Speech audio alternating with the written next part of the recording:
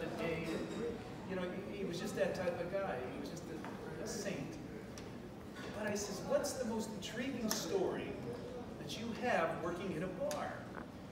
He says, well, the Villanova was the bar. Oh, yeah. If anybody ever remembered the Villanova, that was the bar and restaurant.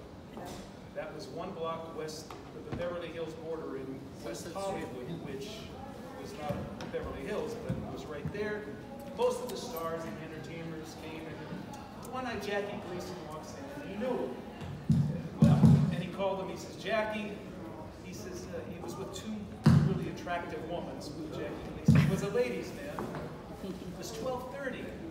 He says, give us a bottle of scotch. Stand back here, I got it turned on. Okay. This is the first row you ever turned on.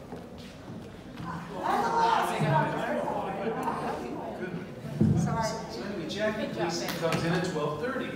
So Frankie, you know, the bar was full, and when you're in a bar, you know, they call for last call at 1:40. So Jackie had these attractive women. He had two attractive women, and so Jackie gets up and goes to the end of the bar.